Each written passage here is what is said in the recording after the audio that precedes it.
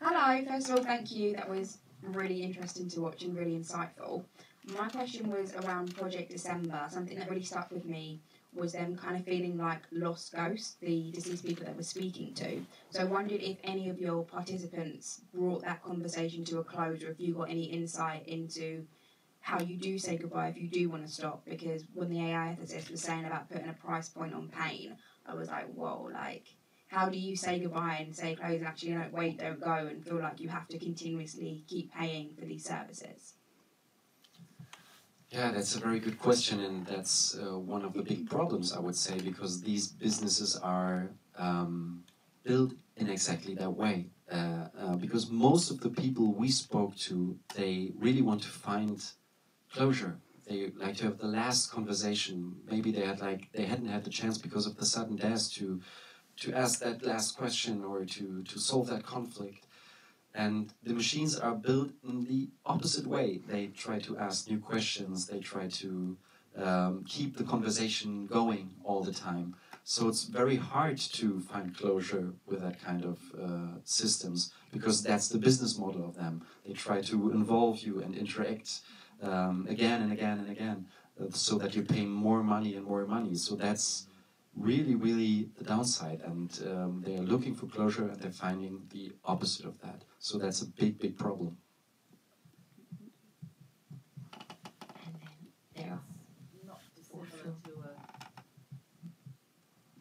It's not dissimilar to a sex chat platform in that way, that you're going to have to keep on playing and paying to play.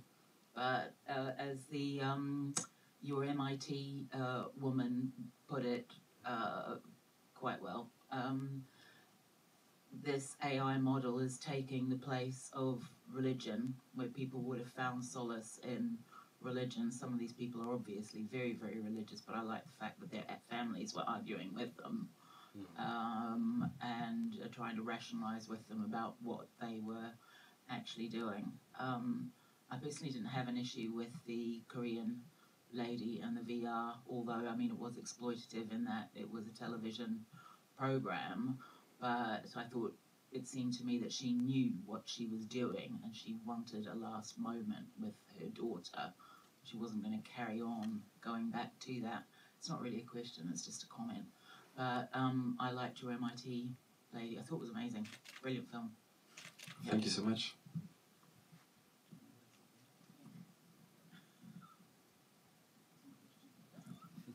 Comments are good too. I have a question. Thank you so much for the film. It's amazing.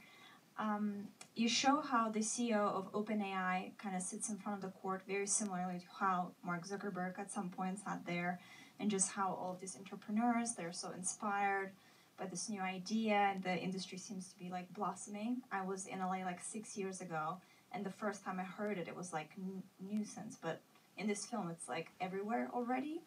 So it feels again like social media, this like unstoppable force in terms of where it's going. Like it's gonna keep progressing and it's gonna be more of it.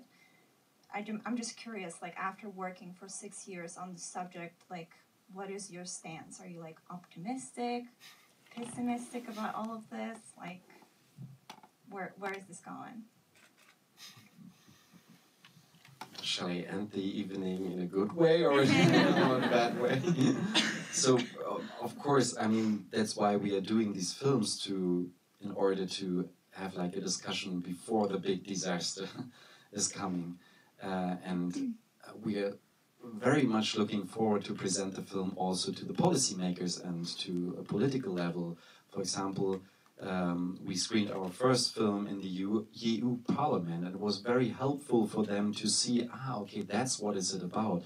And it's way easier to find regulations for these kinds of tools when you have an idea how is it working.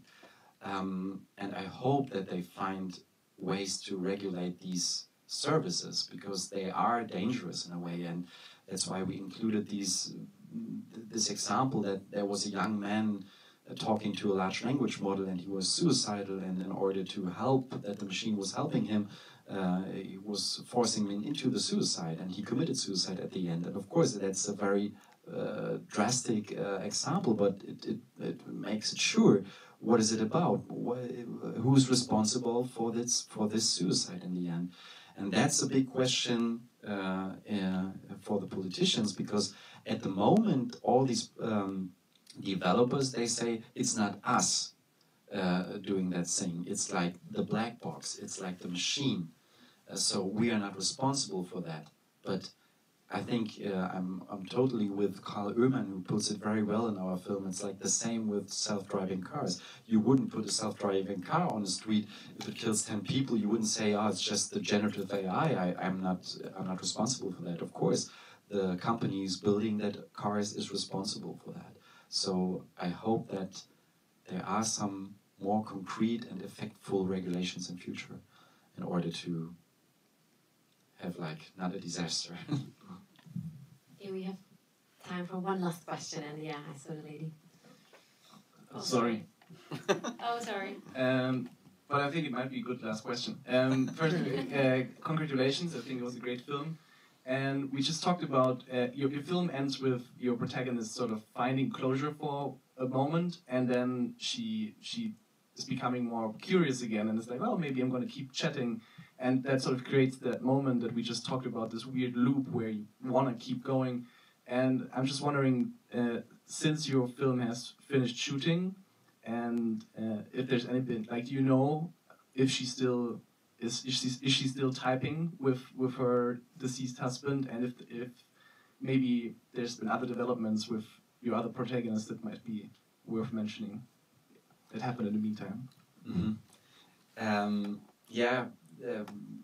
Very good question. Of course, we are in contact with all of our protagonists after we stopped shooting, and that's why we decided to have the moment with Christy as our last scene, because it's like a sad and happy moment at the same time. Because in a way, we felt happy that it was a relief for her to hear that he's not in hell, and we could see that it means so much to her to make sure that he's in a good place.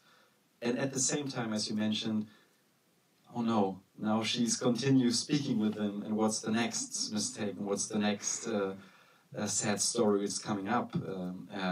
And yeah, she is continue speaking to him, and sometimes if she's not feeling good, she opens Project December and she continues chatting with him. And just a question of time when the next sad moment will appear. Okay. One more question, actually, so the lady can actually maybe receive the microphone. Thank you. Thank you. I loved your film. It's really, really interesting and wonderful. It makes me want to get more information. And I believe Sam Altman quit doing AI and then he went back to it. And I was curious which country do you think has the most responsibility for regulation? And the second part of that was, are there any other technologies out there that are doing this but in a different way? Like I know that they were talking about sending your footprint to Mars. I think it was one of Elon Musk's companies or something. Anyway, that's it. Thank you. Mm-hmm. I mean, it's no secret that Europe is much more restrictive with data policy than the US, for example, and most of the company have their base in the US because they're handling it very differently than we in Europe are doing it.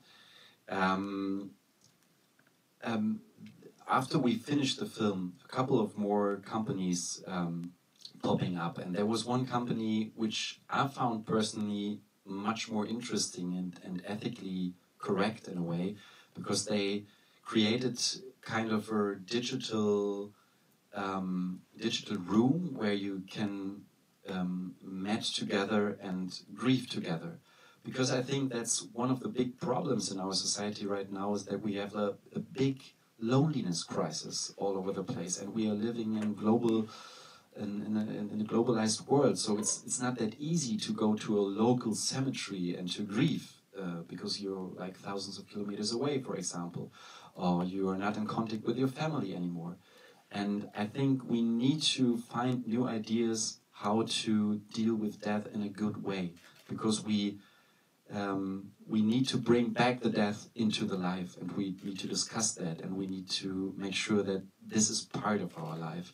And I'm pretty sure that there will be in future some of these services which are doing a much better job than the ones we're presenting in our film. That's what I'm hoping. Thank you very much. Thank you.